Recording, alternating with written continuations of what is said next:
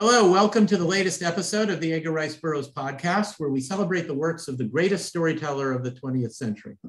My name is Tim DeForest. I'm the author of several books about pulp fiction and old-time radio and other forms of pre-digital pop culture. And I'm here tonight with my two co-hosts. And one of those co-hosts is yours truly, Jess Terrell. You all might know me from a Facebook discussion group for the love of all things Edgar Rice Burroughs. We are 6,000 strong Burroughs fans, and we talk ERB more or less 24 hours a day. Love to have you come join us on Facebook for the love of all things Edgar Rice Burroughs.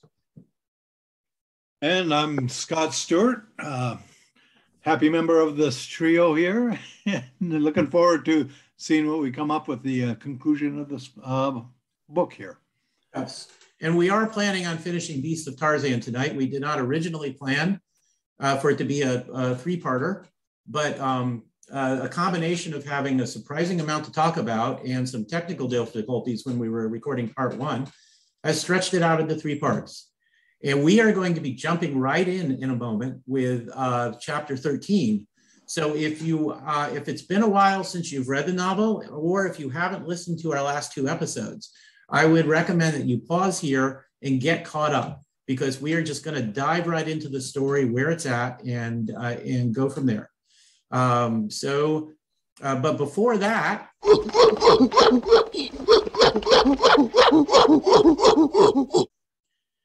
I hear the apes of Kershak in the distance, reminding us that it's time for our My First ERB segment.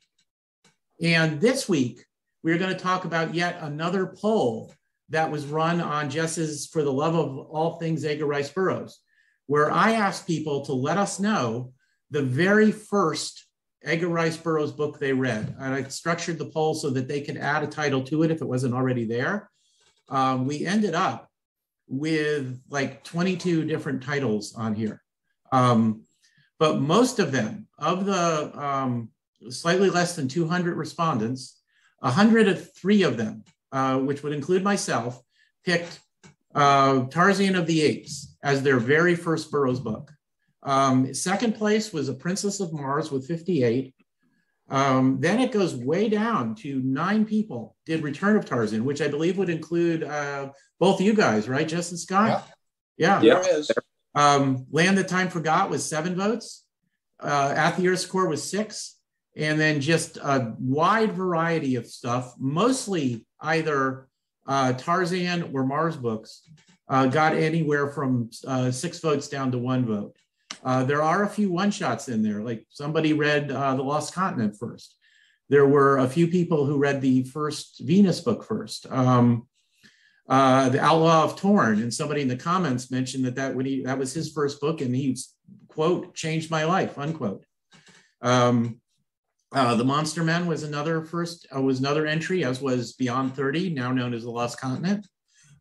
So there's no shortage of books, although most of them, not surprisingly, I think, since that's where was Tarzan of the Apes, because that is the character that is best known amongst just in popular culture in general. We did have some great comments. Several people commented on starting with in the middle of the Mars series and just loving it to death, but having a little bit of trouble figuring out what was going on until they just finally felt themselves drawn into that world. So we might take that as a warning for new readers to start from the beginning in any one series, but clearly it doesn't always matter.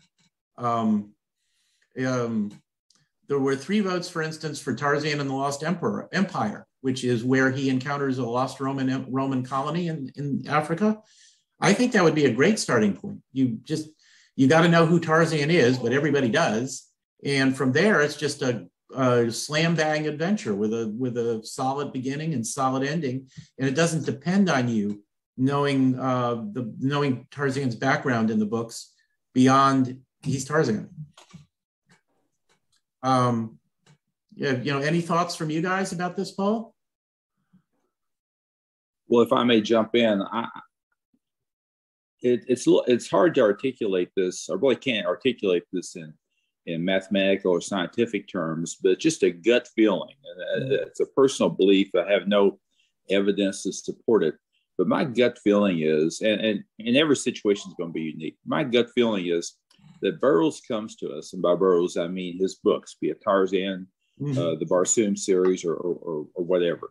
That Burroughs comes to us when we need him the most, and it's a very memorable event that impacts us when we perhaps need guidance, when we need reassurance, when we need comfort, when we need escapism. Certainly, I would say that was definitely in my case. Burroughs came to me when I needed him most. And I would speculate that that's true of other people, but it's a tough thing to gauge or to measure or to verify. It's just a gut feeling. Go ahead. I think that's true. I think Burroughs means a lot to people for exactly those reasons, that we can just immerse ourselves in a well-told story with themes of heroism and honor and honesty. When we need to just get away from the real world for a little while. Escapism is an important thing. And I think Burroughs, the themes and the depth of his stories are, it's just saying they're just escapism doesn't say everything about him. But obviously, escapism is a vital part of why we enjoy him. And I agree with what you said. He comes to us when we need him. And spending time with characters we like and admire in a world where for the time we're visiting there, we kind of believe it's real.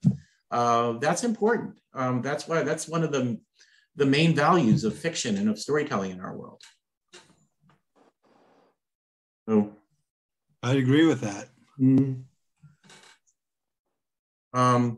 It is interesting. Just a few other interesting comments. A few people started with Tarzan at the Earth's Core, and there were a couple votes for Back to the Stone Age, which immediately follows that one. But that would be kind of an interesting experience. I think Burroughs brings you up to speed with what was going on, but in each case, you would feel like you were coming in partway through a story. And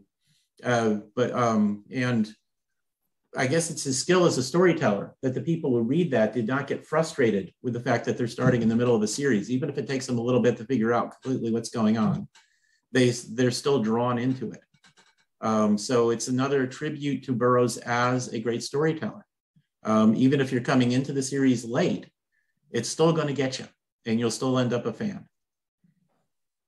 I think it also can coincide the title too. Like for me, Return of Tarzan, it was the Whitman hardback, 69 cents in Woolworths when I was in third grade, which was a little while ago. But here's this kind of a shaded blue cover, if you know the cover there, with Tarzan in a desert Arab style wardrobe with a knife out, fighting a attacking lion and protecting the female behind him on it. When you're 8, 9, 10, I think I was 9 at the time, it's really hard to pass up a book with that cover. Now, I already knew who Tarzan was because of after school matinees that ran a lot of Weissmuller Tarzan movies, and the little town theater in the town I grew up in was not uncommon for them. They didn't always have a matinee every Saturday, but it wasn't uncommon for matinees to be shown. And that's where I saw Valley of the Gold when it was released with Mike Henry, and Tarzan 3 Challenges, with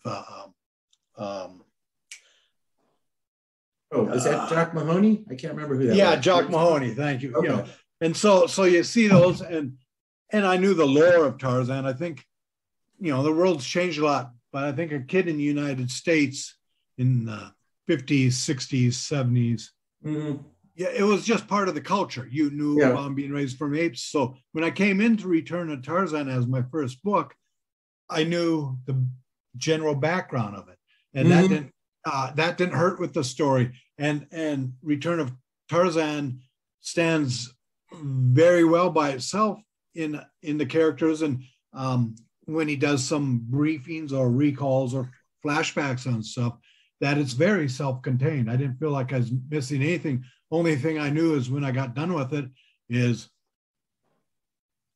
I enjoyed it a whole lot more than most of the Tarzan movies, which I loved and never tried to miss. But it brought that whole different new, as we talked about, an intelligent Tarzan, one conversant in several languages. Mm-hmm. It was I thought it was amazing. And back when we had talked about the Valley of Gold movie too, that was seemed so different to have Mike Henry as Tarzan in the car and in the bull arena and fighting and doing the James Bond type thing. But it fit because, Tarzan does have a certain code he lives with. But as just mentioned, the comic book cover last week with Machine Gun, he's not a dummy. If he's got a tool to take advantage of the evil people, he's going to use it. Mm-hmm. So he's just a great character. So I think that's just I don't have anything to add to it. I think that's just great. And you mentioned you read it in the Whitman hardcover. Sorry, I just got to go off on a tangent. Growing up in the 60s, those Whitman hardcovers, whether they were reprints of classics like Tarzan or whether they were TV tie-in novels, like I had one based on the Rat Patrol when I was a kid that I loved, that I found and reread as an adult and still thought it was a great. Those Whitmans, that they did not write down to kids. They respected their audience, even though they were being marketed to children. And they gave us some great storytelling. Anybody ever sees a Whitman hardcover in a used bookstore, whether it's Tarzan or based on a TV show or what have you, snatch it up and buy it. You'll love reading it. Absolutely, and I, like many other people, have certain runs we try to collect. I like the science fiction stuff, Star Trek, Space Eagle, Voyage to the Bottom of the Sea. They did great jobs at adapting them. And though Return of Tarzan, Whitman, it was abridged. It wasn't abridged that much. It brought the story through very, very much to heart of what Burroughs wrote, and it was not dry at all. So it was a perfect introduction for me at that, because when I was third grade, it was the first time I read a Tarzan book, and it was the first time I read a Zorro book, which was also a Whitman book. And I read them like in a day and then read them again because it was. They're easy reading. I actually found their Hawaii 5-0 Whitman hardcover from 1969 and read it this weekend in just a couple of hours. And I loved it. It was a well-told detective story. So just Whitman was just a great publisher if you were a kid in the 60s. So, okay, but we probably need to get back on track or we'll end up having to do a part 4 and just become the Beasts of Tarzan podcast and never move on to another book. So Jess, you were going to pick up, and remember, I warned everyone earlier, we are just diving into the story right where we left off. So please go listen to parts 1 and 2 before you finish this episode. Come back to this episode. And Jess, you were going to pick up with chapter 13. And Tim, what is that website for our various episodes? And it is erbpodcast.blogspot.com. Thank you so much. You remember that so much better than I, although I do visit it regularly. And I encourage everyone else to take a listen to our prior broadcast. Okay, I'm supposed to go ahead. I was going to say whatever podcast service, because it shares out to a lot of podcast platforms. So if you're listening to this on Anchor or Apple or Podbean, or you're asking Alexa to play the latest episode, you can go back and find the others there as well. And if there's one thing I would say about this book, and I can say a great deal, it is a roller coaster ride. It is rapid fire. There's a lot going on in just a short number of pages. It's very exciting, and I will, as Tim said, I'm going to spare you a detailed recap in the interest of time, but I'm going to run through the roster here of the, shall we say, some of the primary players. The gist of the story, or the basis for the story, is that the infant child Jack, that's Tarzan and John Clayton. That is, when I say Tarzan and John Clayton, that's the same person. Their infant child Jack has been kidnapped. In pursuit of that kidnapping or trying to get it resolved, Tarzan himself, John Clayton, was also abducted. And Jane came right behind him and she was abducted. In fact, they were both on the same boat, although Tarzan, did not know Jane was on there until much, much later. She knew he was on there, but she couldn't get to him. They were both in separate rooms and held apart from each other. The primary villain is Rokoff, Rokoff. And if I say Rockoff, please forgive me. That's the way I pronounced the name when I was quite young and first read this. And old habits sometimes are hard to bypass. But Rokoff is our primary villain. A hero that you heard mention of is the Swede. He's the guy who goes around saying going to blow pretty soon, pretty hard. But he's a good-natured fellow. I'll just tell you that right here. All right. So the dilemma here is that the infant child Jack has been kidnapped. Tarzan and Jane are both. Let's see here. Jane, I know for sure, is on the boat, which is named whatever the boat is named. The Kincaid. Kincaid. Thank you so very much. And we enter our story, chapter 13, entitled "Escape," where Rokoff is speaking to Jane about his plans for her. And he tells her that their child, as she and Tarzan's child, will be raised by cannibals of the Wazam tribe. Now, that's very upsetting. The thing that Rokoff does not realize, there's two things, in fact, that the baby, the infant that he has, does not belong to Tarzan and Jane. It's someone else's, but he doesn't know that. There was a kidnapping attempt on their child. That is very true. But Rokoff does not have the child. They also, furthermore, that infant child that he does have recently passed away, as explained in the story. And that's tragic, of course. But Rokoff does not know that. He thinks the child is still alive. And Jane is being quiet. She knows, and she knows it's not her child. She knows that it passed away. But she's being very silent about this because she's making an effort to protect her child wherever he might be.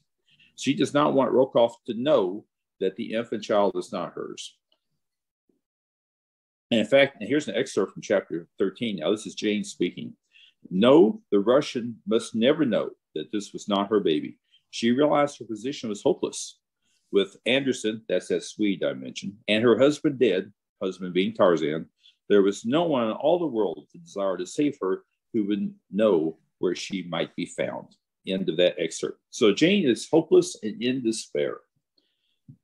Rokoff threatens rape of her, and then he says he would give Jane to the cannibal chief as a wife, another insult intended for Tarzan. Jane reveals the child is dead, demands a burial, and Rokoff complies. Jane later follows Rokoff to his camp. So disheartened, believing Wazam's report of Tarzan's death, Jane contemplates suicide. Now, another book excerpt, this is also from chapter 13.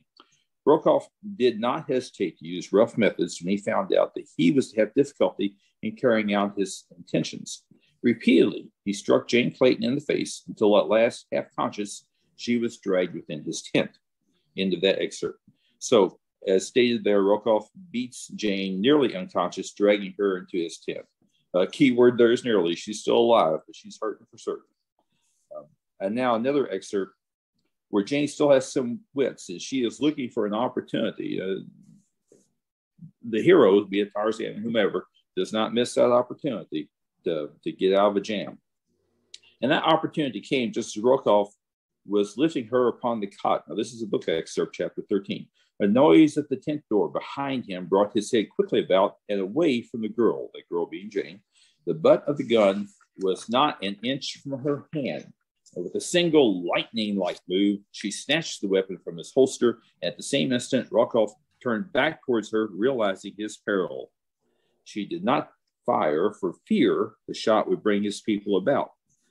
And without a sound, she clobbers him, though. She hits him with the gun. And without a sound, he sank limp and unconscious to the ground. A moment later, the girl, Jane, stood beside him for a moment, at least, free from the menace of his lust. End of that excerpt. So taking Rokoff's knife, she exits the back of the tent, cuts a hole in the tent, crawls out of that, and escapes into the jungle. End of chapter 13. So to summarize chapter 13, it's been tough, but Jane has finally escaped Rockoff, leaving him beaten but alive. Comments, thoughts, questions? First, I'd like to mention, because I forgot to earlier, that we are making use of the Edgar Rice Burroughs chapter summary project found at erblist.com. We always read the book, of course, and make our own notes before the podcast. But the chapter summary is awful useful when we're summarizing it on the podcast. And we just want to thank the scholars who did all that work for us. And we do make use to it. Often when we are doing a chapter summary, we're paraphrasing sentences from the work they did. And I just want to give them full credit and refer other people to erblist.com for these just perfectly done chapter summaries. A young fellow by the name of Tangor runs that website, erblist.com. Tell Tangor we said hey. Okay. And what I want to comment about this chapter is just how awesome and how proactive Jane is. She has no reason not to be in despair. She has some hope that the baby that was brought to Africa was not hers, but she doesn't know where Jack is. What happened to him after he was kidnapped in London, she has no idea. She thinks Tarzan is dead, and she thinks she's doomed. But despite this, she keeps her wits about her to make sure Rokoff doesn't find out that the dead baby's not hers. Is the only thing she can do to keep Jack safe wherever Jack is. And even though she's beaten, she keeps her wits about her enough to take the opportunity to grab his gun, Rokoff's gun, to know not to shoot so it won't bring his henchmen in, and to knock him unconscious, get his knife to cut the tent out and get away. She doesn't stop thinking. She acts proactively and intelligently, even when she's in emotional despair and in deadly danger. This is typical of Burroughs' female heroes. They often need to be rescued. They often are damsels in distress, but they are never helpless, and they're never dumb, and they're always wonderful in their own right. And this is one of Jane's more awesome moments in the Tarzan series, I think. Any further comments? No, yes, that's from over here. Okay, very well. Well, then I shall press on with chapter 14. Now, something perhaps I did not clarify. Tarzan was abducted by Rokoff early on in this adventure, but he was turned loose on what turned out to be an island, where Rokoff thought Tarzan would be stuck. But being Tarzan, he of course has improvised and commandeered a way off that island. In fact, Tarzan is in pursuit of Rokoff. Along the way, Tarzan has gathered followers, and these are the Beasts of Tarzan, hence the name of this book. And we've got a number of Mangani. The number varies, but there could be, we may get a head count here later on, but there could be between 10 and 12. There were 10, but a few were killed in the village fight a few chapters back. So I think there's like 7 or 8 at the moment. I can't remember the number either. But the key player on the Mangani side of this team is Akut, who is showing a great deal of intelligence, and he is the leader of this Mangani tribe. And in fact, he and Mugambi is teaching all these Mangani to row the boat, literally. Now, I mentioned Mugambi. He was the survivor of a band of natives that Tarzan had a run-in with. The natives did not fare too well, but Mugambi survived that battle and agreed to join Tarzan's team here. And then the other force, I would call it an engine of destruction, and that would be Sheeta the leopard is also on board. Yes, a leopard. I ain't a kid. I mean a cat, a big cat. And he's riding around this boat with all these people, and they're all staying on one side of the boat. He's up there in the front with Tarzan, where Tarzan keeps an eye on him. But he is very much a leopard. He very much can take care of himself and anyone he encounters. So this is the Beast of Tarzan. It is an unlikely team, and it has been very successful and effective thus far. So as chapter 14, Alone in the Jungle, opens up, one of the things that Rokoff immediately finds out is that Tarzan is coming with his apes and his panther. And furthermore, Rokoff has also found out that Jane has escaped, and his camp is just really confused with the escape by Jane and the news that Tarzan is coming. I would say panic is setting in. The natives run off in terror, leaving Rokoff and 7 of his sailors deserted and robbed of nearly every article of value. Rockoff berates his men, those 7 sailors who are still there, so they shoot at him. It's just a bad day for Rockoff. Now, Rockoff sees Tarzan coming and runs into the jungle. His men run also, but they're heading in the opposite direction. Tarzan lets the men go to their deaths in the jungle because the jungle just isn't very forgiving for anyone who's not prepared to be in the jungle. Tarzan wants Rockoff, that's where he's heading. Rockoff scurried like a hunted rabbit. That's a direct quote from Burroughs. I would say Tarzan is a relentless hound in search of Rockoff. Now, Tambudza suggests that Rockoff has probably returned to Magawazam's tribe, or village, that is. He agrees and sets out briskly, leaving an old woman to follow. Oh, the old woman would be Tambudza. That's correct. She's an advisor who's guiding Tarzan to this camp. Now, Tarzan thinks that Jane is with Rockoff. However, she's not. She managed to escape, as we found out in the previous chapter. So Tarzan arrives at the village, this would be the Magawazam's village, where he finds he is mistaken. Jane's not there, and Rockoff's not there. So he returns to Rockoff's camp to pick up the real spoor of the trail, which his nose quickly discovers. And this is an example of Tarzan making a rare assumption. Usually he listens to his nose, so to speak, and checks for the other signs in tracking before making a decision, but he was in a hurry, I would imagine. Now, Jane, shifting gears here, Jane still has Rockoff's pistol, and she also discovers Anderson's big game rifle and ammunition when she stumbles upon the spot where Anderson, that's that Swede I was telling you about, had hidden her. So she's got a rifle now and some ammunition, so she's armed.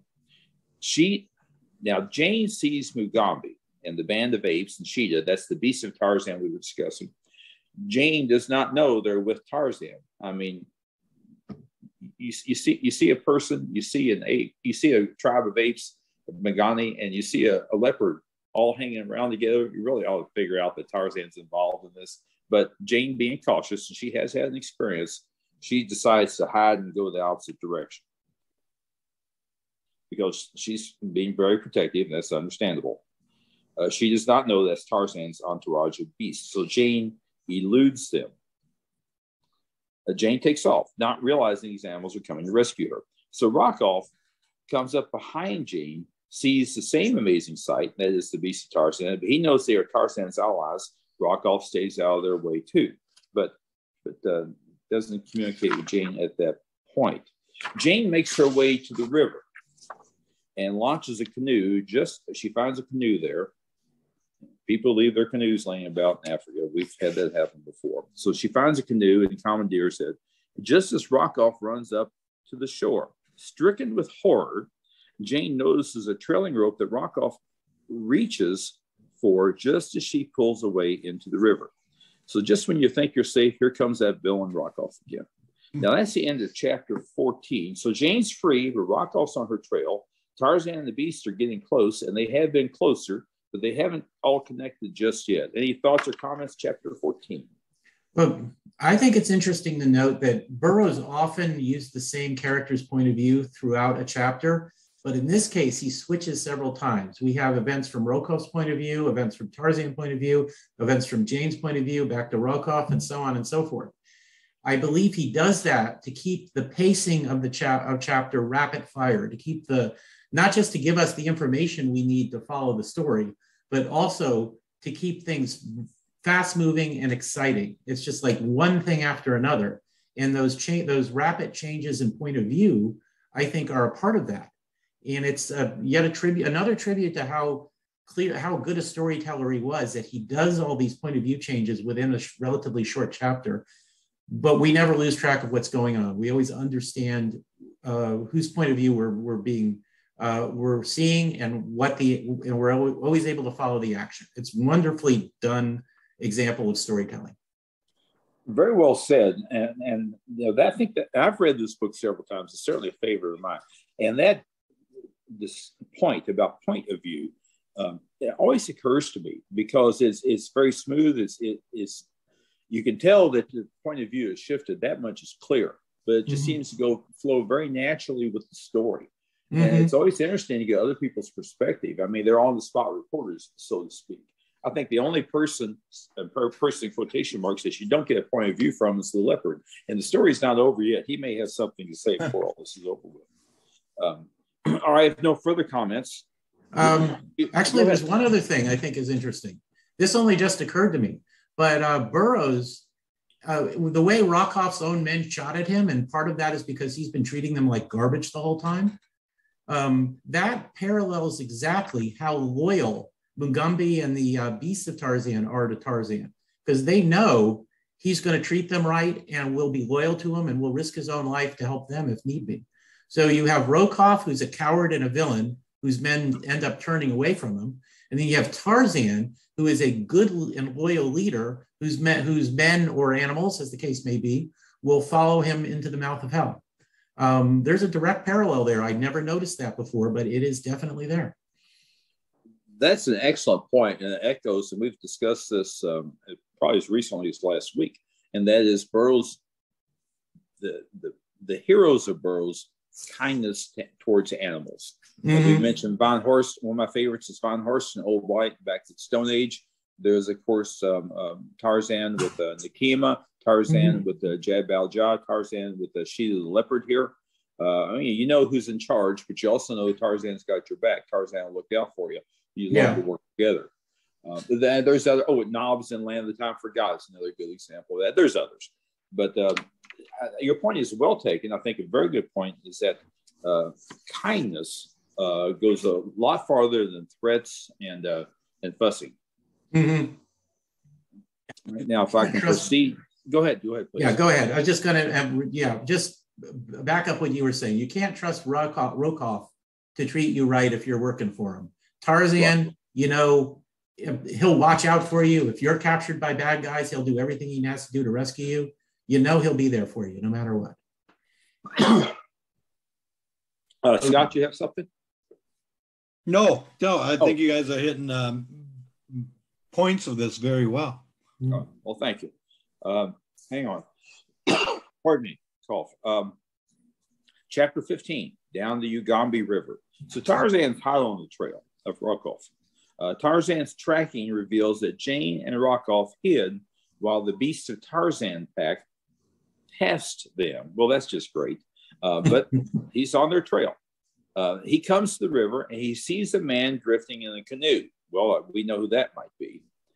Tarzan heads directly for that man, followed by Mugambi, the apes, and Sheeta, who are skirting the water. Tarzan discovers the man as Rockoff, but Jane is no longer with him. So something happened there, because last time we saw Jane, she was in the canoe and Rockoff was pulling his way in there. But now Rockoff has a canoe and there's no Jane to be found. So there's an event there that we've missed. Burroughs has not told us yet, is all I mean, but we'll find out here directly. So Tarzan's in the water. He's about to close with Rockoff when, and this is an excerpt from chapter 15. Excuse me. Excerpt begins. Then a sudden commotion in the water behind Tarzan caught his attention. He saw a ripple and he knew exactly what caused it.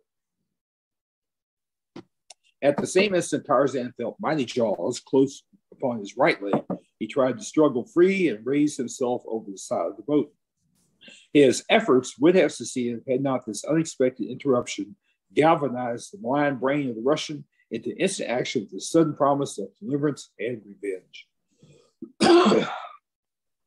Like a venomous snake, the man leaped toward the stern of the boat and with a single swift blow struck Tarzan across the head with a heavy paddle.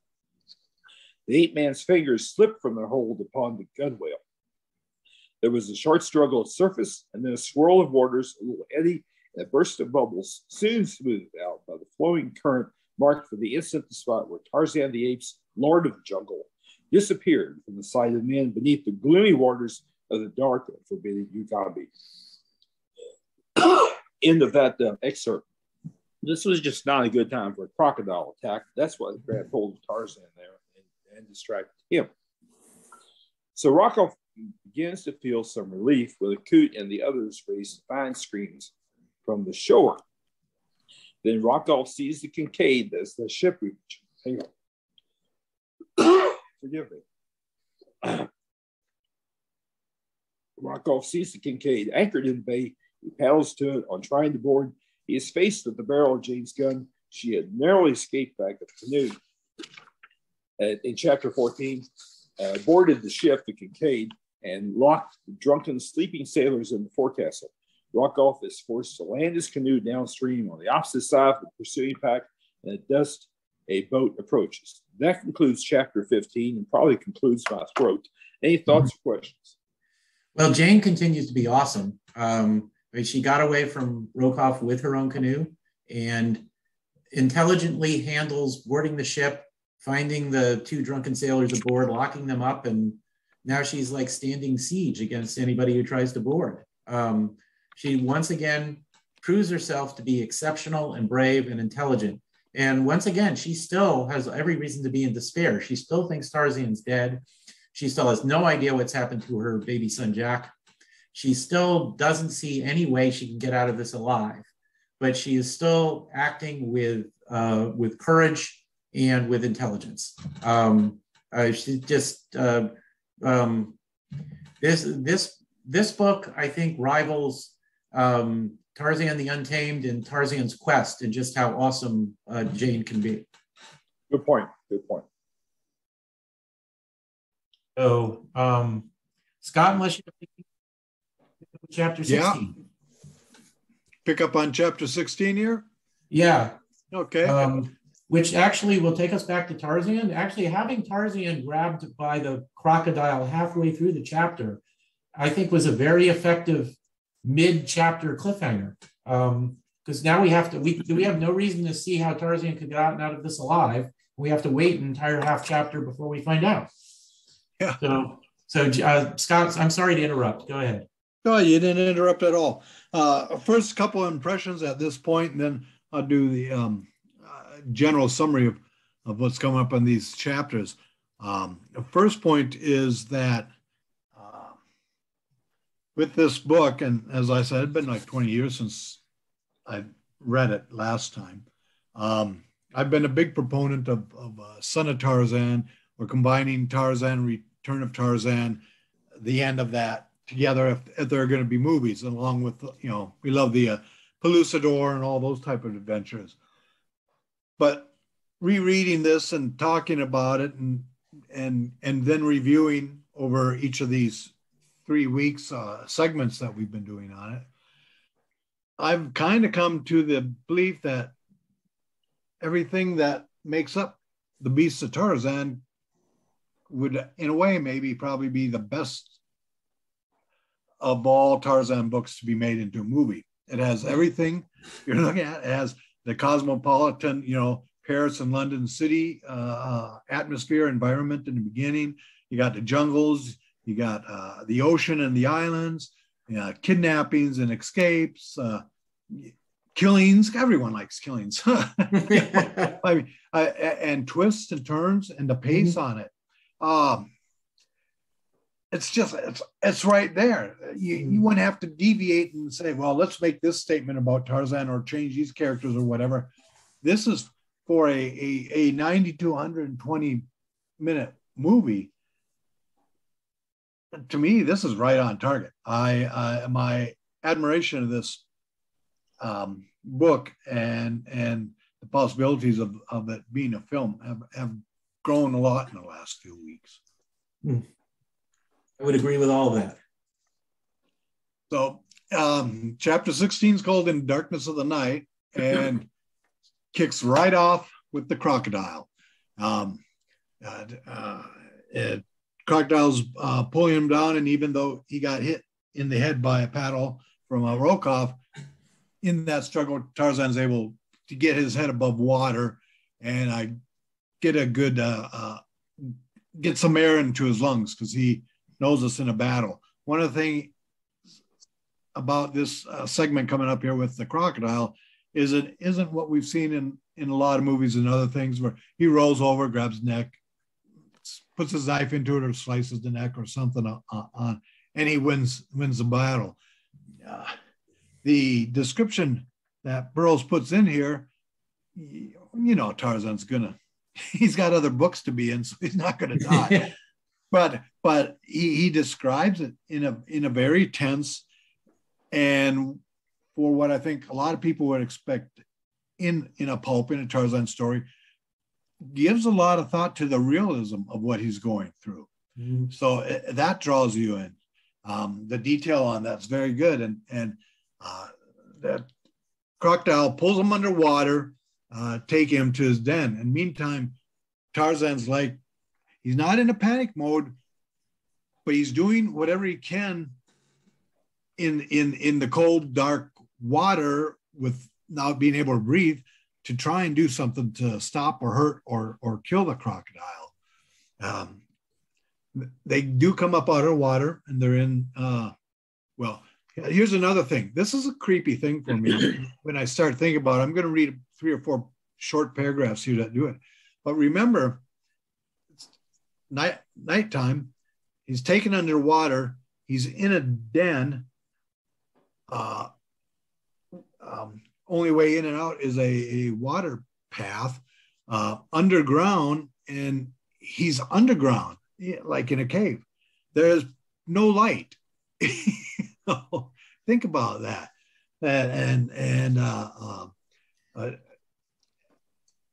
As Tarzan's laying on the bank, he's not being chomped or chewed on or anything. At that point, he reaches over and realizes somewhere he hit the crocodile and created a fatal wound, because the crocodile is dead now. So let me read this part here. Struggling to his feet, the ape man groped about the reeking, oozy den. He found that he was imprisoned in a subterranean chamber amply large enough to have accommodated a dozen or more of the huge animal, such as the one that had dragged him thither. Think about that. You can't see anything. You're not sure what you're hearing. There could be a couple another big crocodiles half a foot from you, and you wouldn't know it. It gives me the heebie-jeebies. I'm telling you.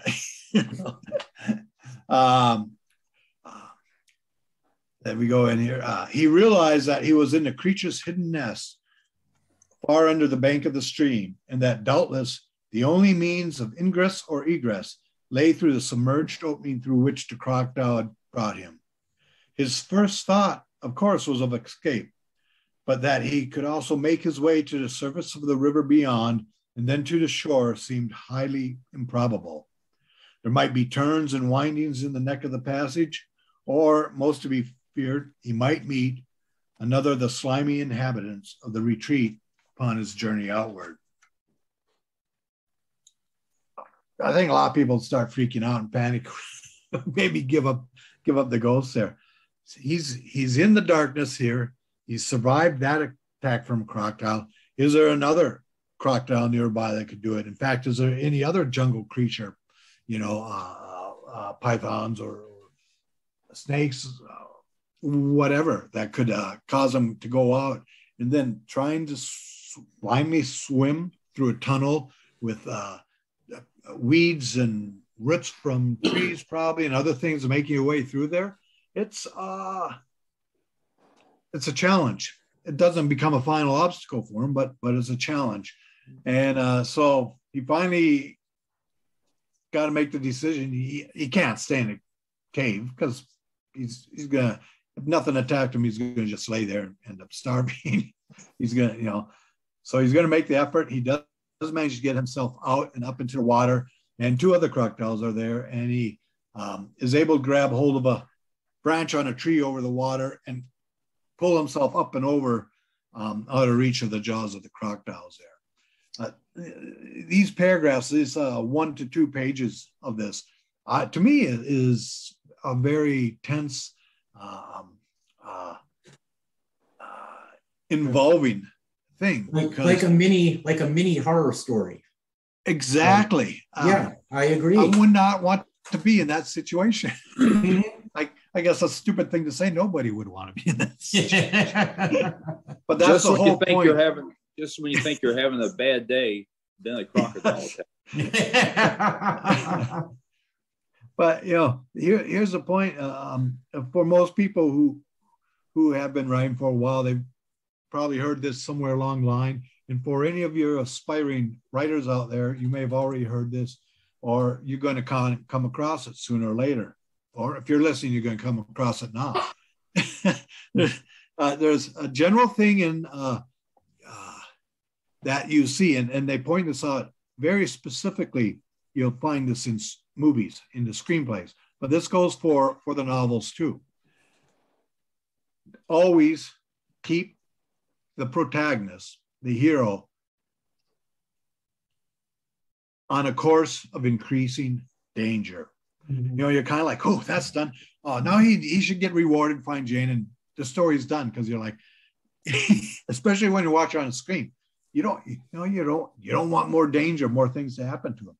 But you have to increase it because that's what pulls the reader or the viewer or the listener on the old asylum or radio dramas and stuff we used to have. You have to increase that danger. And as the danger increases and your odds of losing increase, that brings the reader or the viewer into it. And that's, Burroughs was an expert at that. And you will find that in the modern day writings. If you go in many times, whether it's, you could say Stephen King for horror, or you got Clive Cussler for the adventure, and a lot of other authors, I'm just not going to rattle them off, who are bestsellers. They're bestsellers because they're creating an environment and a storyline that keeps you hooked up. It doesn't get boring. There's something new every page, or at least every chapter. But you're rooting for the hero to win, and then it's like, oh crap, what's he going to do in this room with snakes? You know, all those dangers, and this is where it keeps on coming. So he comes out, he does do this, but at this time he doesn't go into great detail about it. Tarzan does get away because you got to have that little breather after that last crocodile incident of what is ahead on that journey. And at this point, then he does, it is recognized that his leg is hurt. He's not invulnerable. He's not Superman. He does get hurt, cut, scarred, knocked out. And that brings it up there. So, you'll see him working that way. And he starts thinking back about what he's heard so far, and earlier what Tambunza and told him, and what he himself has experienced or seen, how people are acting. And he has brought himself to the point where he's convinced Jane is in London. He doesn't know who else this other female might be, but that Jane is in London. She doesn't know anything that's going on. She isn't aware of what happened to her baby and that it's dead, though Tarzan doesn't realize that it isn't Jack, that it isn't his son at this point. And so that's the mindset he's going on. And now you want to call it the pain, the rage is boiling up into him, because even if she's safe and that wasn't, but the son is still dead. Now Rokoff, he's really getting ticked off, because Rokoff, at the point of knowing none of this was happening, at least as Tarzan envisions it, lied to him to try and give him that additional emotional pain. So he be out for some blood at this time. Time to take Rokoff out. So he manages to get back to the bay, the mouth of the river, and the ocean area there. And he hears sounds, he hears voices paddling of small vessels, canoes on the water there. And then he hears some shots and scuffling and screams. And he keeps on going in that. I'm sorry, go ahead. Yeah, we should mention it was a moonless night when he got back there. So he's hearing all this, but can't see what's going on. Yeah, it's just like he's attacked and it's still nighttime. Yes, exactly. And he continues on to the sound there. And then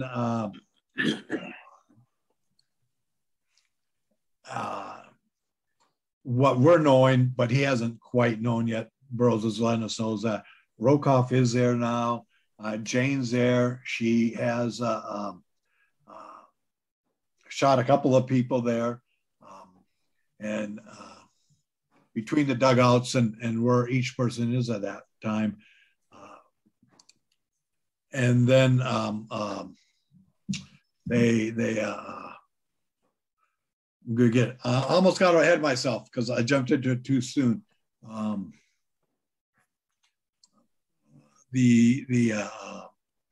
Anyway, he hears these noises. Reason I hummed in my head, I was thinking, okay, this is, well, I'll tell you what scene I was thinking of in just about 2 minutes. Anyway, so people are now in their places. There's a ship and the dugouts and the boats, and Tarzan knows stuff is going on, but he's not sure who or where or why. He keeps on moving towards the noises so that he can be closer and involve himself in what's going on. Then that pretty much is where we're at the end of chapter 16. Comments on? Yeah, there were a few other incidences. We do switch back to Jane's point of view because Rokoff has gotten back to the river mouth himself and hooked up back with some of the sailors who were ashore. And Jane actually pegs a couple of them when they try to board on their dugouts, which is another awesome Jane moment. Yeah. She lets the two imprisoned sailors out to help cut the anchor and hopefully drift away, but they manage to jump her and wrestle her to the deck, and there's somebody climbing over the side of the ship as the chapter ends. We end with another effective cliffhanger, and I think what we've talked about in previous episodes, what's called interlacing, where Burroughs is moving back and forth along the timeline, telling us the events from different people's points of view, doing so very effectively, because once again, we always know where we are in the story and what's going on. But using that technique of going, moving forward with Tarzan trying to board the canoe and getting chomped by the crocodile, and then jumping back to find out how Jane got away, then jumping, then Tarzan reaches the ship and here's what's going on. Then we jump back to get all that from Jane's point of view. So he continues to use that interlacing technique very, very effectively. Yes. And Jess, any other remarks? No, nothing for me. Okay. So 17 is titled On the Deck of the Kincaid. And here is another thing where he kind of pulls back in time a little to complete the journey into the present and what will be the future. He talks about the canoe with Mugambi and the ape crew that's helping them. They're coming out and on the water, and Mugambi sees there's a woman also sleeping in the canoe, doesn't know who it is, but as they're going down and through the stream, and again, this is nighttime, it's dark, they almost hit another canoe. Well, that has Rokoff in it, and Rokoff knows who everyone here is by now, and shooting starts erupting, and the woman screams, and all of that type of thing is going on, what we were hearing back earlier there before. And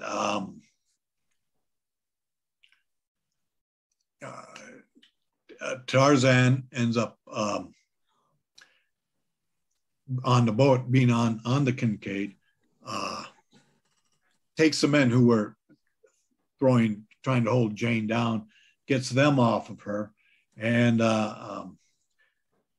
of course they're glad to see each other. But then Rokoff now is coming up behind them and onto the ship, and there's some more of the shooting and the fighting, and I'm not going to give all those details, but it's a general thing of it. The fighting keeps on going like that, and then as it shows that with Mugambi and his warriors, or some of his warriors are coming on board, Rokoff takes off to head to a far part of the ship he's trying to save himself. He realizes that the odds are against him. And Tarzan's going to break his kind of, I guess, what people might call the Superman or Batman law. And for here, the civilized or civilization law of murdering someone, because his rage is so deep, he's going to go ahead and kill Rokov anyway. But Jane now is next to him because with the gorillas and everything's going on, she wants to stay next to Tarzan for her own protection there. And she's like pulling him back so he can't get to Rokov. And this is where I was thinking a couple minutes ago I kind of lost that gap in my head here. Sheeta is with Tarzan, and Sheeta comes running through and up and gets Rokov. And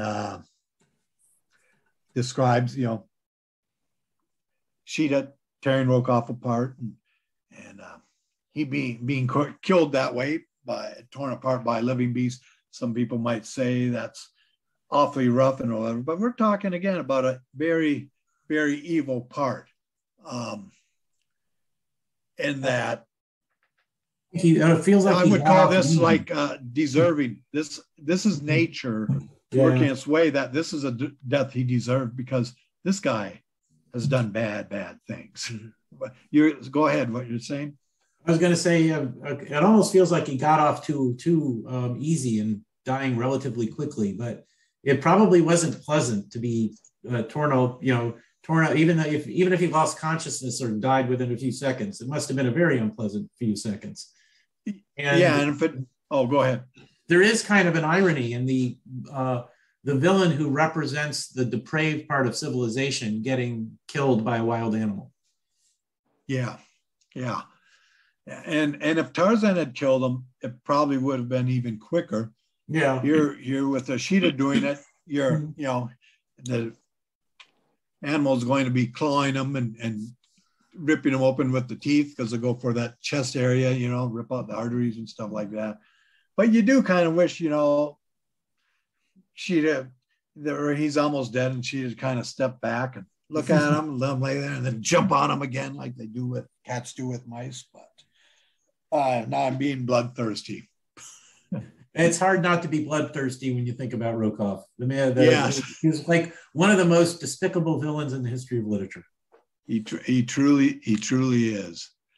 I'd like to jump in here if I might, and maybe you've already pointed this out, but the way circumstances turned out with Sheeta doing the execution, so to speak, then that preserved Tarzan's reputation or record of not, so far as this death would have been concerned. Granted, Rokov and Paulvich both have been a thorn in the side, as you said, but and Tarzan certainly has dispensed jungle justice before and would do so again, but in this case, he was spared that because she got to him first. Yeah. Okay, that's all.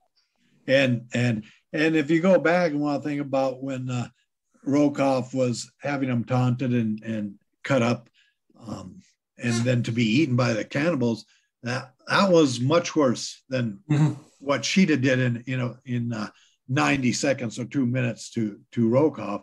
Rokov was trying to give Tarzan basically the most torturous, worse death you could give him. Yeah, most definitely. Yeah, so the tables turned there. So after all this is done in fighting, they find most of Rokov's crew that's there, except Paulvich is not. Paulvich has managed to get away and get out of there, and they don't know where he is, but they assume he's escaped. And then Jane does give the news that as they're talking to Tarzan, that the baby that died was not their son, so that he would know that, and relays some of the adventures and talking about what the Swede had told her and what happened with him and all that. And that brings us to the end of chapter 17. Yeah, we should add that they did capture a few of the sailors alive, and they're having a spat of bad weather, but they plan to set sail as soon as the weather clears. So they think they have an escape route home that'll get them home soon. Yes, I know that this is one case where it was serialized in the pulp magazines first. This is one case where Burroughs had to expand it to make it a little longer before it could be published as a novel. And I have never seen the original pulp version, so this is just a guess. But I'm going to guess that perhaps the story ended here in the pulps with them sailing home in the Kincaid, and that what follows with the time bomb and with a new set of bad guys that show up for a chapter or two is what Burroughs added to make it book length. And once again, I have not seen the pulp story, and this is just a guess, but I would not be surprised if that turned out to be true. Because with Rokoff dying, this would have been a logical place to end this particular story. Yeah, it would have been. But Burroughs has a few more things up his sleeve. Mm-hmm.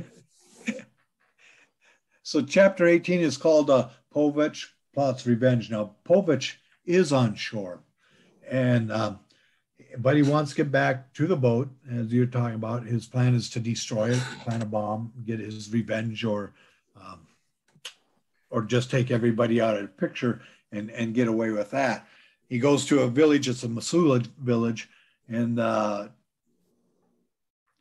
people there and the chief, they're not going to help him. They're not going to give him a boat to take down the stream and go on over and get aboard the ship there.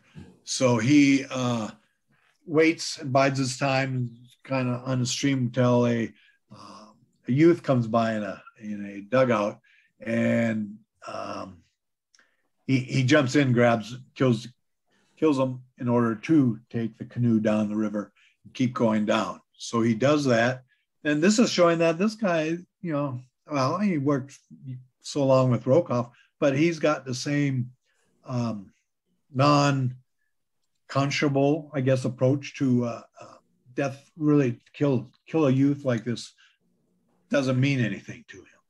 He's not worried about it, So he's just as cruel as we were talking about Rokoff in my book. He does paddle out and crosses the river and gets into next to their boat and is able to climb up ladder onto the Kincaid, and finds one of the people who were with him and with Rokoff to get him to help him to go along with this. But the guy won't, but he sees the opportunity here to get something out of it, and in turn tells Povich that you're here, I'm going to turn you in unless you got something good you could give me, like lots of money. So at that point, Povich says, okay, he will. And they go down to the cabin where Povich has his stuff and had been staying on the ship earlier there. And while he's there, he's got a time bomb hidden like under a drawer or desk area there. And he sets that off to, he wants to blow up the ship and kill everyone on there. And he pays the other guy off. He'd rather keep the money, but he's not going to take the time to try and kill him or give himself away on the ship. So he gives him the money so he does get off the ship and tries to get away before there's an explosion, heading back to shore. And that wraps up. It's a little shorter chapter, but there's actually some very important action and information events that go on in those few pages. And Povich does seem to escape justice, but we find out in Son of Tarzan that he spends a very uncomfortable and unhappy 10 or 12 years stranded in Africa for a while. Meets a rather violent end eventually anyways. So we have to wait till the next novel for Povich to get his, but we can take comfort in knowing that his life will be absolutely miserable between then and now. And that reminds me that also in Son of Tarzan, another preview for that kind of story is that Akut makes an appearance there. Mm-hmm. Who we've come to know and admire in this book. Yeah, in fact, he's a very key character in Son of Tarzan. Indeed. Okay, well, I will cover the last 3 chapters. Chapter 19 is called The Last of the Kincaid. Tarzan's telling the renegade crewman that he won't prosecute him as part of the being Rokoff's plot, part of Rokoff's plot, and they agree to sail the ship back home. They're very nervous about the apes and the cheetah on board, but to avoid going to jail for the rest of their lives, or maybe going to the hangman's noose, they will sail the ship. So the weather finally clears, and they go out into the Atlantic. Tarzan is just eager to get home as quickly as possible because London's the logical part to pick up the search for his kidnapped son. Neither he nor Jane have any idea where he is yet. But then the time bomb that Paulvitch planted goes off. They have to abandon the Kincaid as it sinks on lifeboats. And Tarzan, keeps his head as he always does, takes a leadership position as he always does, organizes an evacuation, and they end up back on the jungle island that the Beasts of Tarzan all came from, that Tarzan was stranded on at the beginning of the book. So the apes and cheetah are just happy to be home. They never liked all that canoe rowing and sailing on water, and they're where they should be. They run off into the jungle and they're happy. So the humans, though, are ashore, and they watch the Kincaid burn for a couple of hours. Then there's a second explosion, and what's left of the ship goes under. So they are stranded on the same island that Tarzan was stranded on a number of chapters before. And the only comment I'll make is that once again, we see that Burroughs never forgets that the apes are not humans, that they are apes, and they act like apes. As they don't stay to try and help Tarzan organize a camp. As soon as they see their home jungle, they say, cool, and they run off into the jungle. And Tarzan's not surprised by that at all, because that's what apes would do. Cheetah goes off into the jungle as well. So that kind of breaks up the band, so to speak. It's like the Beatles breaking up. So any comments from you guys about chapter 19? I never had that comparison in my head, but okay. See, now I'm picturing animals after all. Yeah. Now I'm picturing a Saturday morning cartoon version of this by Hanna-Barbera, where Tarzan and the apes form a band, and we get a song at the end with them playing. So. Well, now I'm imagining several things, but I have immediately, I have what you just said. You just took it. Yeah, that's exactly what I imagined. Please continue. I'm speechless. For once in my life, I'm speechless. Tarzan and the Beast, their hit single coming up right after this word from our sponsor. Okay, chapter 20 is Jungle Island again. So the castaways are setting up camp. A couple of weeks go by. Tarzan's keeping them organized and working on a ship that they might be able to sail away on. But remember, these are bad guys. That they had found in the canoe that's now, she and Magumby are kind of falling for each other. Everybody else here is a bad guy. All the sailors were riffraff that were cooperating with Tarzan simply to avoid prosecution. So there is low morale, there's dissension, there's suspicion in the camp. And then there's a new set of bad guys come up. A set of villains on a ship called the Cowrie land on another part of the island. And there are several bad guys in charge here. They have mutinied and taken over this ship. There is a guy named Gust. There is Gust, G-U-S-T. There is Momulla, the Morai.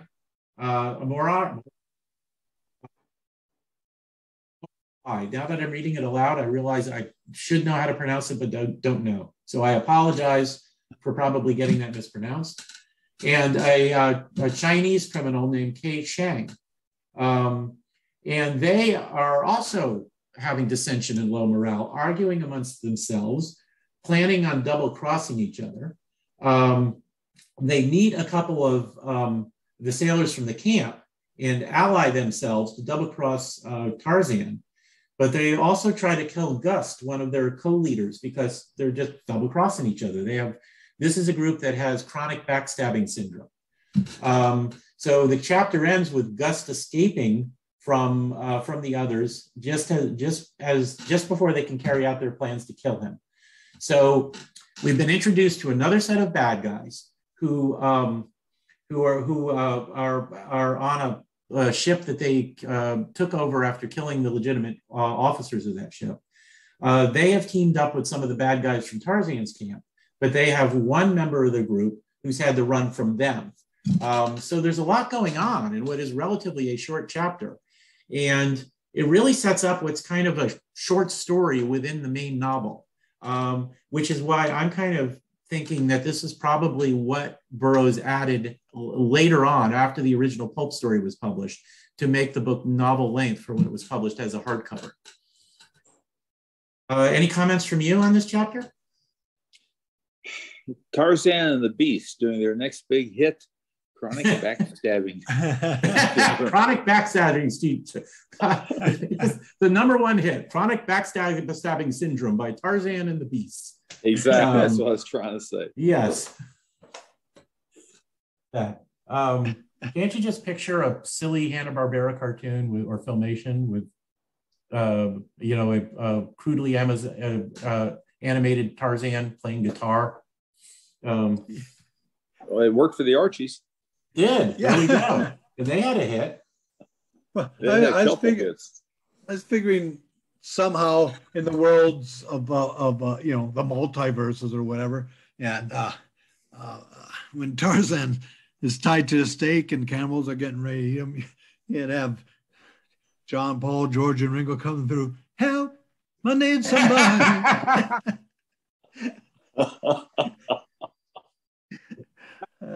I'm not trying to be sacrilegious. Tarzan and Jane took were both were given functional immorality. They didn't immortality and morality. Functional immorality. That's terrible. We're given functional immortality later on, so they're around when the Beatles are big. So a Tarzan Beatles team up is I have no idea what the adventure would be, but it's kind of interesting to think about. They could replay chapters 16, 17, 18 and have the soundtrack to Hard Day's Night. Well, this all underlines the thing we've been saying is that this is really an excellent book. And it's a magnificent adventure. As you can sure tell, we're having a lot of fun with it. Yeah. And it's kind of interesting how many Beatles songs seem to fit as appropriate background music for this story. I think you're onto something. Yeah. Okay, so chapter 21, the law of the jungle is going to bring the story to a conclusion. First I said functional immorality, then I said to a confusion. Yeah, there we go. So Kai Shang, the leader of the villains, and his hench people, they kidnap Jane and they kidnap the Masula woman who had joined the party. Tarzan looks for them. He meets Gust, who remember had to run from the other bad guys. And Gust puts the 8 men on Kai Chang's trail. But they're now on the captain of their ship and they're going out to sea. Tarzan, horrible moment where it looks like they're going to get away with Jane and he can't do a thing about it. But the Cowrie does not have an engine. It is a sailing ship and the wind dies down and it's becalmed for a few minutes. So Tarzan quickly summons Sheeta and Akut and the other apes. He gets them back in a couple of canoes one more time. They board the ship. Tarzan just lets them loose on the bad guys. They kill Kai Shang and all the other renegades except 2 who were captured. Jane and the Masula woman are saved. Tarzan takes the beasts back to their island, and they sail away on the Cowrie. And a couple of days later, they meet a British warship, and they get a radio message that the baby has been safe back in London all this time. After it was kidnapped by Rokoff's henchmen, one of those henchmen, double-crossed them, switched babies, and made a deal to get some ransom money with Tarzan's estate back home. So the baby's been safe all these months. So they can go on home with them. They're bringing Magumbi with them and the Masola woman who Magumbi is going to marry. And Tarzan proposes they all live together on his African estates in the land of the Wazari. And Magumbi is a major character in the Jewels of Opar. So we know he takes Tarzan up on this and becomes a loyal friend. So that is the end of the novel, with everybody safe, with the Beasts of Tarzan coming back for one more appearance before the novel ends, which once again is an indication of Tarzan earning the loyalty of the people he leads or the animals he leads, that they will follow him. Because there's no way the apes wanted to go back onto the water again. They hated it the whole time, but Tarzan asked them to, and he's a good leader and a leader who looks out for his people, and they followed him and they helped save Jane this one last time. And as I said, I think this last couple of chapters almost feels like a separate short story from the main story, but I don't say that as a criticism. It flows into this new little mini adventure very naturally, and it's introduces new characters very quickly but very effectively, and it's just a fun little mini adventure to bring the Beasts of Tarzan to a close. Any comments from you guys? No, I think you summed it up very nicely. Good wrap up, I think. Yeah. One thing I would like to say is that I have created what I call a chapter cliffhanger analysis for the first 5 books of the Tarzan series, with Beasts of Tarzan being the third one. Because I was curious about this, about how many cliffhangers end with a character in direct danger, how many end with the revelation of, with an important event happening or the revelation of important information, and how many times a chapter ends fairly prosaically without something overtly dramatic happening. And I created a chart with each chapter given a value of 2 if it ends with someone in direct danger, a value of 1, which if it ends with a dramatic event or a dramatic revelation of information, and a 0 if it ends more prosaically. And these are numbers, these are not numbers that judge the quality of these chapters. It's just a way of rating them. I added these numbers up and then divided them by the number of chapters, and that creates the cliffhanger index. That's a brand new thing in literature, as far as I know, a cliffhanger index. The higher the number, the more often a chapter ends in a cliffhanger with the characters in serious danger. And of the first 5 Tarzan novels, the cliffhanger index for Beasts of Tarzan is 1.33. It is the highest of the 5. So you have more intense cliffhangers in this book than you do in the other 5 chapters, other 5 Tarzan books. And I don't think Tarzan of the Apes has the lowest one, 0.93, but I don't think Tarzan of the Apes is any less exciting than Beasts of Tarzan. It just has a slightly different purpose. It follows Tarzan as he's growing up and learning to be Tarzan. So chapters often end with him winning a fight or some other accomplishment that is slowly growing him into the man he'll be. Whereas Beasts of Tarzan is a straight adventure tale from start to finish.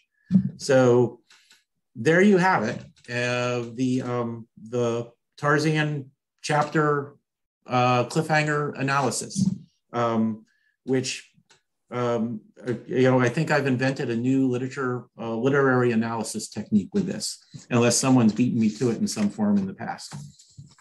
So, it is a technique, though, that can be applied to any other Burroughs story, heck, any other story, period. If you want to compare books. Yeah, I'm actually going to... There are mathematical techniques to get for those books that have different page numbers and that sort of thing. They're mathematical page counts. I mean, like one book may have 200 pages, another book may have 500 pages. There are mathematical tools to get those things on an even setting, on a common denominator, so to speak, so you can still make some kind of worthwhile comparison. So I think you've got a very handy technique here, which I would, not that I'm trying to volunteer us for work to do, but I would like to explore this a little bit further with some of the other Burroughs books at some point. Yeah, I'm actually submitting what I've done so far to the ERB APA publication. So it will be good idea. The next one when we're recording this is issue 153.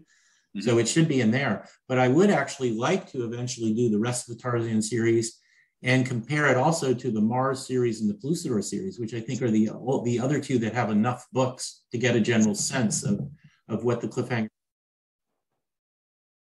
And certainly, I as a youngster,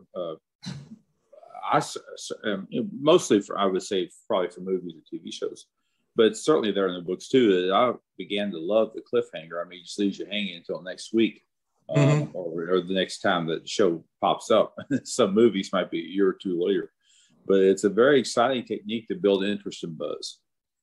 Yep. Yeah. So I'll keep working on it, and eventually have the entire Tarzan series analyzed with cliffhanger indexes for all of them, and also the Mars and Plusador books. Well, it's much appreciated. I'm glad you're doing that. Yeah, well, it also gives me handy entries for future issues of the ERB APA. So I'm like covering several bases at once. Any other comments at all about Beasts of Tarzan from you two before we start wrapping it up? It'd just be redundant, I guess, to say how much this book has grown compared to my memories in it and the steam I hold it in now. Yeah.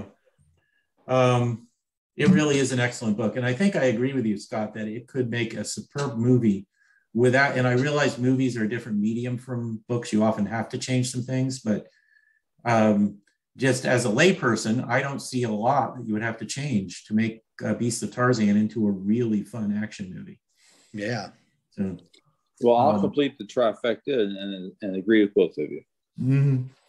So that's it for Beasts of Tarzan. We will be back soon. We're planning on our next book being I Am a Barbarian, a book that, Jess, correct me on this. This was published after Burroughs died, right? It was not published during his lifetime? That is correct. 1967, if memory serves. Okay. I can check that. Yeah, it's his Roman Empire book. So it's a little bit different from his Tarzan books. I think it will be really fun to talk about and analyze.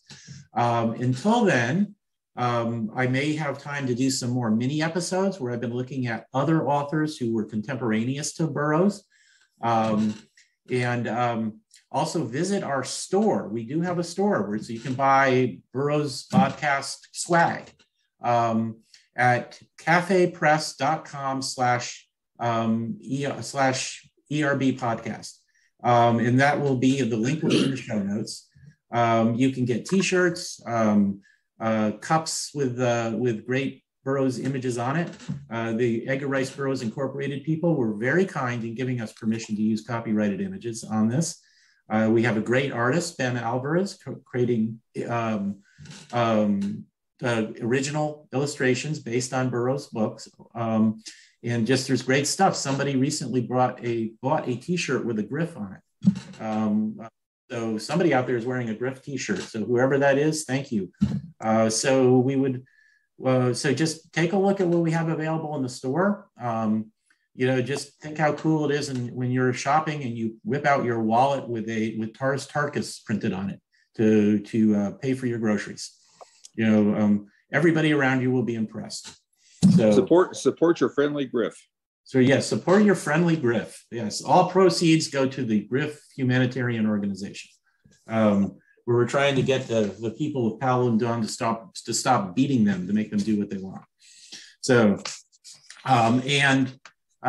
please feel free to visit my blog at Comics Old Time Radio and other cool stuff, where I write about stories from the pulp era and also old movies and comic books.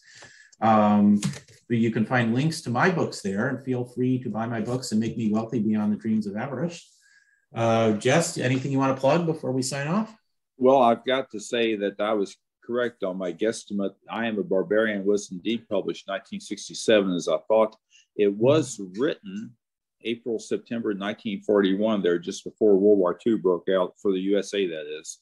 Okay. But did not see print until 1967. Certainly, I've enjoyed tonight and our two prior discussions on Beasts of Tarzan. Always enjoy our book discussions and analyses that the three of us have. Always have a great time. This has been a pleasure as always. Thank you. So my name is Jess Terrell, and you will find me on Facebook at For Love of All Things Edgar Rice Burroughs. And there we talk Burroughs and Tarzan and the other Burroughs characters, worlds, and situations. We discuss those 24/7. Hope you come join us. For Love of All Things Edgar Rice Burroughs. And I'm Scott Stewart. I'd like to throw in again, just to remind people, in June, the ERB Dum Dum being held in San Antonio. Great time convention, great time to catch up and meet people you may have heard on a podcast or some show or read their books. A lot of really good people show up there, and it's always a fun time. Then also I was going through, it's been a few weeks with schedule back out looking, catching up on some of the ERB comics on the ERB comics page, and the quality of the writing and art is phenomenal. So friends, if you're not a member, don't go out and read those, go ahead and do that. My understanding is very soon, in the next couple months, the part of the Tarzan strip is finally going to be collected and published. So you can have hard copies of that series. Really very well done and highly recommended. Other than that, again, just thanks for everyone who's listening here, and thanks guys for always a fun time talking with you. And I won't be able to make the Dum Dum. If you guys do get there, be sure to wear one of our store T-shirts. Absolutely. Yeah. So I can give one away. There we go. And also everybody, remember you can email us at eggersmailbag@gmail.com. That'll also be in the show notes. But please let us know your opinions on Beasts of Tarzan or other books we've discussed in the series, or let us know which books of Burroughs you might want to hear us talking about in the future. We love to hear from our listeners. You can also leave comments on any of the social media platforms we will post these episodes on. And we just really enjoy hearing from people. It's always a treat to actually have hard evidence that people actually listen to us. So that is it for now. Thank you again all for listening, and we will be back soon.